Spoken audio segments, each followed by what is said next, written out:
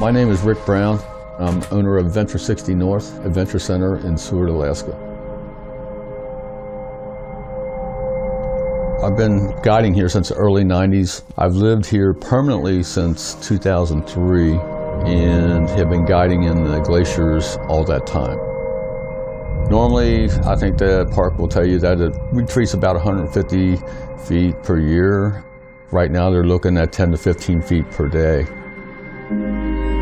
You're seeing the big crevasses that used to be blue up on top of the compression zones, now down in the toe of the glacier, just falling over. Something that normally would take hundreds of years, we're seeing probably in a matter of a year or two. We're just watching the transformation happen in front of our eyes right now. As you drive into our park, you'll see the signs that mark different points where the glacier had traveled during the 1800s all the way back to the early 1900s. Things that used to take hundreds of years is actually now only taking months.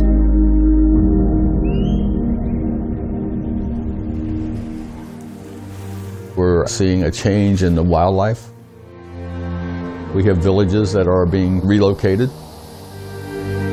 We have storms up here that if they were happening down in the lower 48, we name them something. Our 10-year floods are happening every other year now. You can drive through our town and look at what's going on, and if you can't see what's happening, then I think that you must be blind.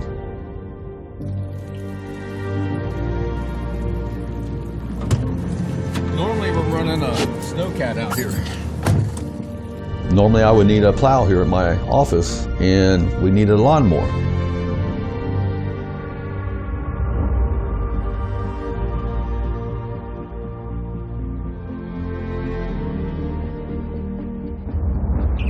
I hope that the people that come to Alaska to visit us, they take time to try to understand what it is they're seeing. This place will not stay the same. It's going to be different, but I just hope that we just learn how to take care of it.